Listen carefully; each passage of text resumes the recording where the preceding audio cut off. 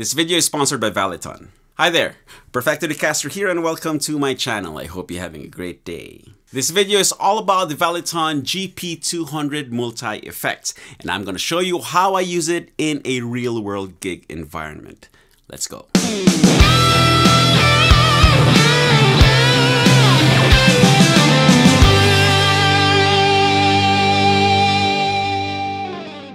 The Valeton GP-200 was launched in early 2022, which makes me late to the party since there are many excellent videos right here on YouTube diving into its sounds and specifications. So in this video, I'm going to focus on the live use aspect of the GP-200. I'm going to walk you through my presets as well as show you how I have the footswitch function set up for live gigs with my band Rock Stallion. Big thanks to Valeton for sponsoring this video and for sending me this GP-200 to play with. If at any point in this video you decide that you want your very own Valeton GP-200, then please buy from my affiliate links in the video description, either from Amazon or Thumbin. Thank you so much for your extra support. Now before we dive in, here's a few live gig clips from recent Rock Stallion shows where I used this GP-200. Enjoy.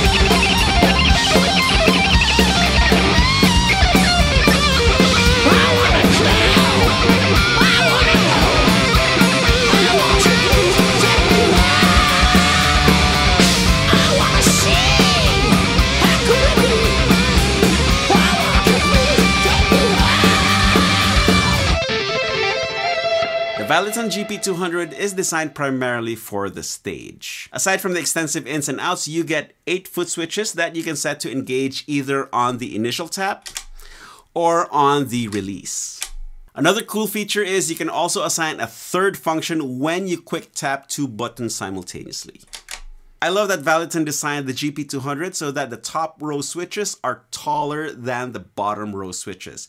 No need for pedal button toppers. In theory, this can cover pretty much any switching situation you'll ever need, but I'll discuss the limitations a little later on in this video. So here's how I have my switches laid out. Buttons 1 and 2 are presets up and down on the quick tap, and bank up and down on the hold. Button 3 gives me quick access to my main tone. So quick tap goes to preset A, which is my main dirty tone, and then holding it down will give me my main clean sound. And the bottom row switches toggles individual stomp boxes on and off. Now let's dive into my presets with some picture-in-picture action. Now all my presets have the following in common. They all use the onboard cabs mainly to show off the stock sounds. However, you are able to load in your own IRs should you want to. Since the expression pedal can control up to 3 parameters, I have it assigned to the volume pedal as well as the amp drive and amp gain. This allows me to ride the gain and get different shades of overdrive within the same preset.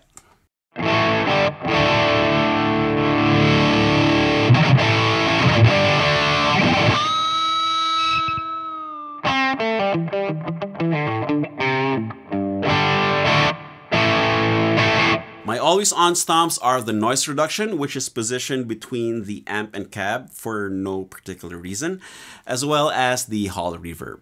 Preset A is my main live tone, and it's centered around the solo LD amp and cab.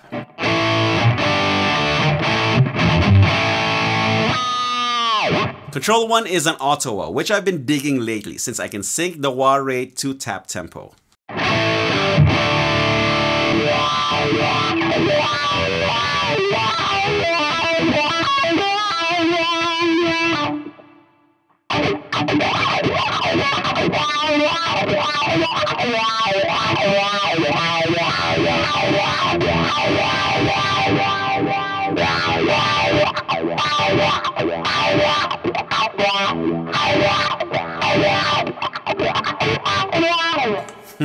I actually prefer this over the GP200's wah effects block controlled by the expression pedal. Control 2 is the green OD overdrive to tighten things up.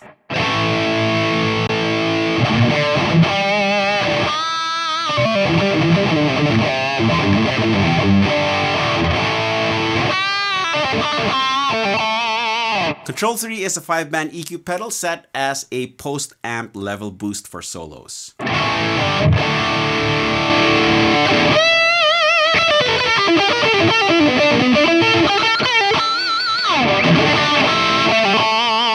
And Control 4 toggles the vintage rack delay.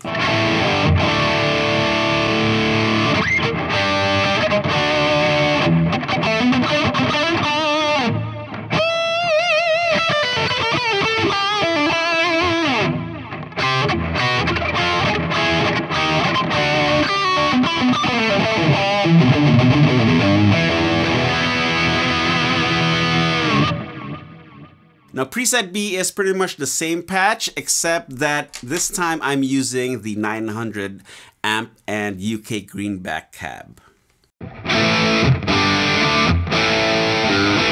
This is my Marshall patch, and it cleans up quite nicely to get the classic rock grinds. And at full gain, I get hot rodded tones.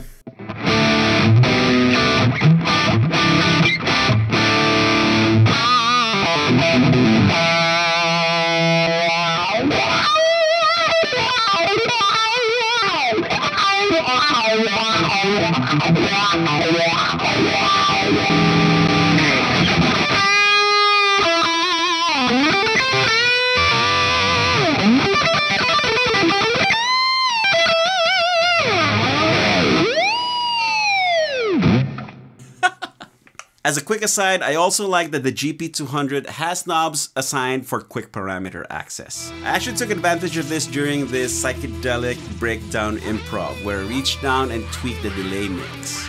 It's not that much different from tweaking the knobs on actual stomp boxes. Preset C is pretty much the same as preset B, but this time instead of an auto wah, I have the G chorus pedal for some modulation.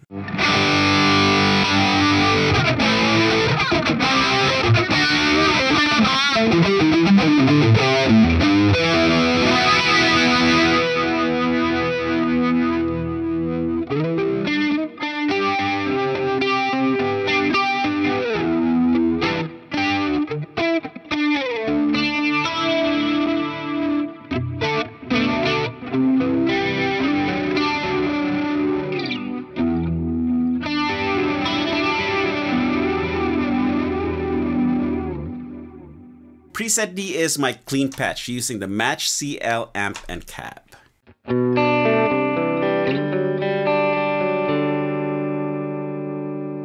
Control 1 toggles on the chorus and a compressor for those 80s clean sounds.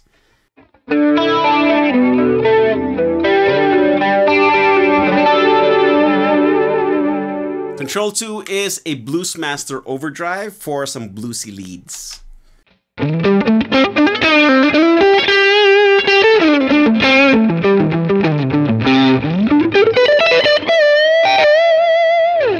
Control 3 is the same EQ solo boost, and Control 4 is the same vintage rack delay. I also have an acoustic preset, and it uses the AC preamp and the GA Grand Auditorium IR.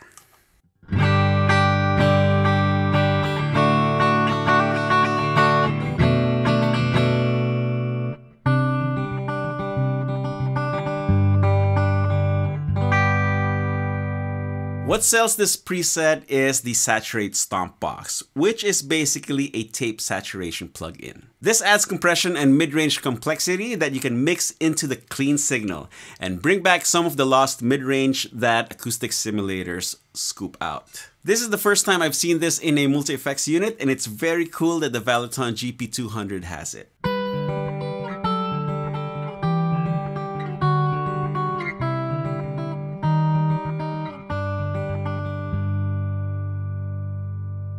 The last preset is basically preset C, but with a vibe pedal instead of a chorus.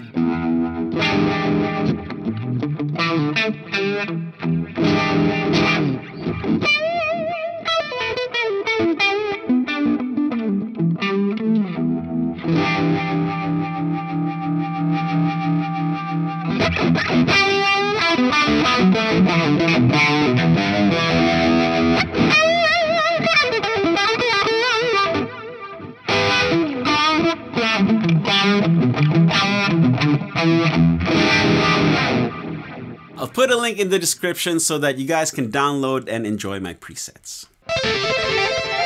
Despite being thought of as a beginner/intermediate effects processor, the Valeton GP-200 actually packs a lot of punch in the tone and ease of use departments. So to answer the question, can you gig the Valeton GP-200? The answer is definitely yes. Though as a working musician, I do have a wish list that hopefully Valeton can address in future firmware updates. If you bypass the amp and cab models, you can use the GP-200 as a standalone effects processor with a real guitar amp. It can even be wired up for cable method, so you can position specific effects either before or after the guitar amp's preamp. For this function, I wish the GP-200 had an external switching function that can switch channels on the real guitar amp. For me personally, I'll never use a second expression pedal, so assigning that functionality to the EXP2/footswitch jack via software could be great. I already mentioned the extensive functions that can be assigned to the 8 foot switches, but unfortunately,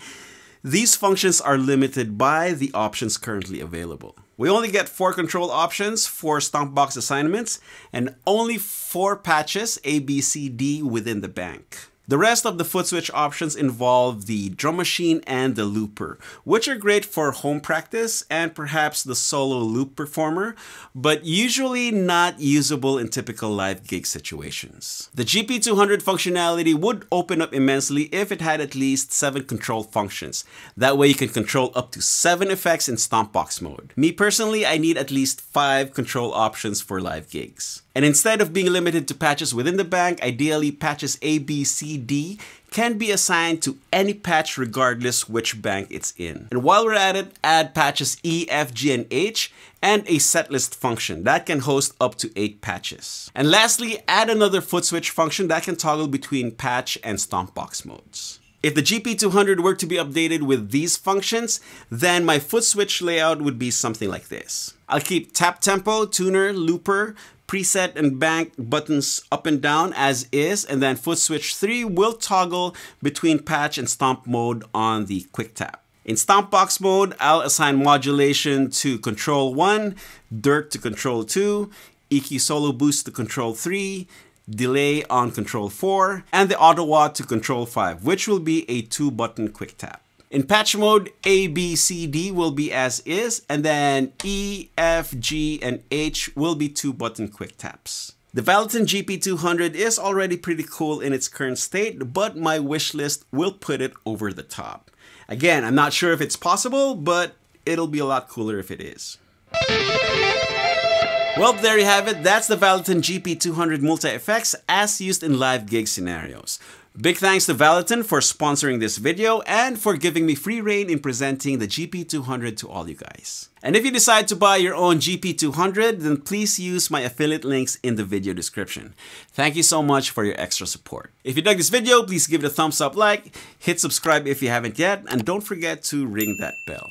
And let me know what you think of the Valeton GP-200 in the comments section. Now click on an end card to go watch another video, or you can go grab your guitar and play something. You all know the drill. Practice makes perfecto.